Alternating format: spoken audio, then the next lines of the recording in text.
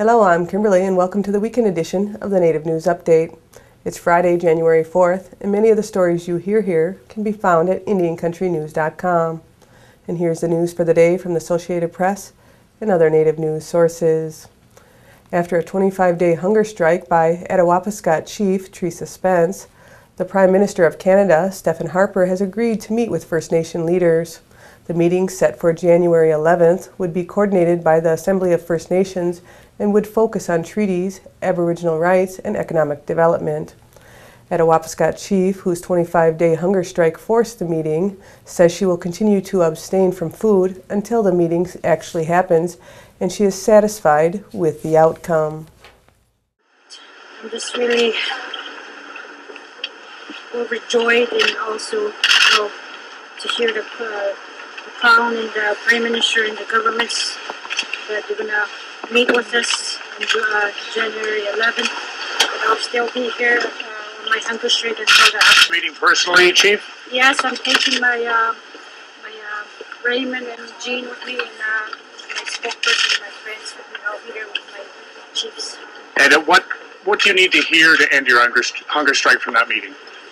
We'll see what the results. If there's a really positive results, because there's a lot of issues that we need to discuss and really work together as partners. My apologies. I'm also emotional because I've been here since day one with Teresa, and we're all overwhelmed and overjoyed by the tremendous amount of support that we received, not only here in Canada, but across the world. And for now, we like to say thank you, and as Chief Spence alluded to, they will continue to remain here until the meeting begins, and based on the outcome of that first meeting on January 11th. And we'll see what happens on that time. Respectfully, right now is not the time to celebrate, and respectfully, this is a peaceful movement, and we acknowledge the work, especially the Idle No More movement, the youth movement, the women, the men, and all the elders. And we're a peaceful nation, and we need to rebuild that nation-to-nation relationship with the government of Canada. Is the meeting what you wanted? Is that?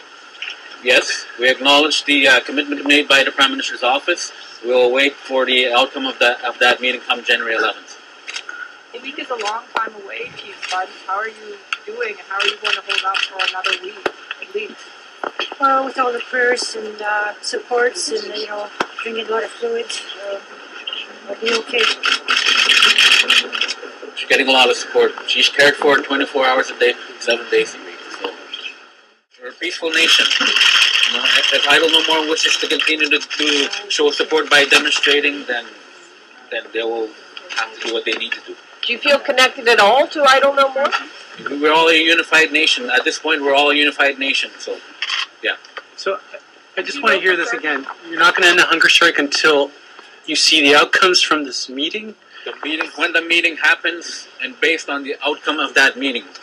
And afterwards, there needs to be a succession of meetings, because all these issues cannot be solved in one meeting or two meetings. Okay. We need to have a series of meetings to address all these issues of poverty. So you're talking about sort of like a constitutional sort of level type of meeting where you have tables across the, like what? Again, we'll have to address that when the meeting comes. We can't answer that right now. Chief Spence, how will you know when you can eat again? What is the measure that will say, tonight I can eat? Don't worry about that when the day comes. Yeah. Are you going to the meeting for sure on January 11th? Oh, yeah. Yeah, I'll be there with my chiefs. In light of the recent announcement of Prime Minister Stephen Harper meeting with the demands of Chief Spence, supporters of Idle No More look for direction on what's the next move for the grassroots movement.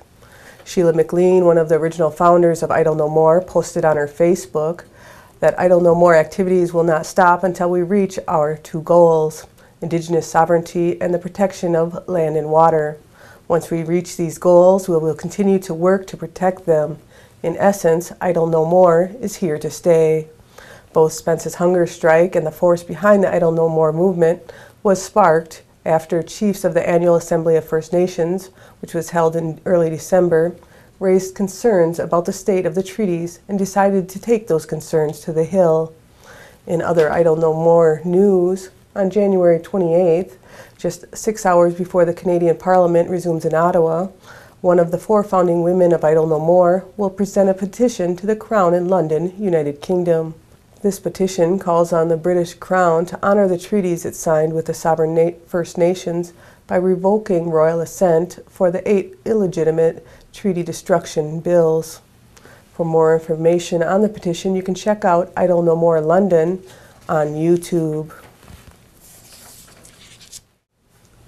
After nearly 20 years in action, the United States House of Representatives let the Violence Against Women Act, which supports critical rape and domestic violence counseling programs and other violence prevention strategies, silently expire January 3rd. Earlier this month, Democratic senators wrote to female Republican House representatives, urging them to push the legislation within their party. The women indicated that they were open about the Senate's broader Violence Against Women Act reauthorization bill, which incorporated provisions extending protections and services to 30 million more women in the LGBT and Native American communities. Democratic Senator Patty Murray from Washington has been an active proponent of the Senate's provisions and says she plans to reintroduce the legislation in 2013. Vice President Joe Biden has been working closely with House Majority Leader Eric Cantor to strike a deal, but House Republicans wouldn't budge without the removal of the American Indian protections, making this the first time that the act failed to be reauthorized since it was signed in 1994. The contested provision regarding American Indians gives tribal authorities power to prosecute perpetrators of violence, even if they are non-Indians. Bad River Tribal Chairman Mike Wiggins, the tribe's attorney, and other tribal members will be in Milwaukee, Wisconsin on January 8th to discuss their concerns about a proposed iron ore mine in northern Wisconsin. The tribe plays an integral role in the approval process because of its authority to regulate water qualities on tribal lands.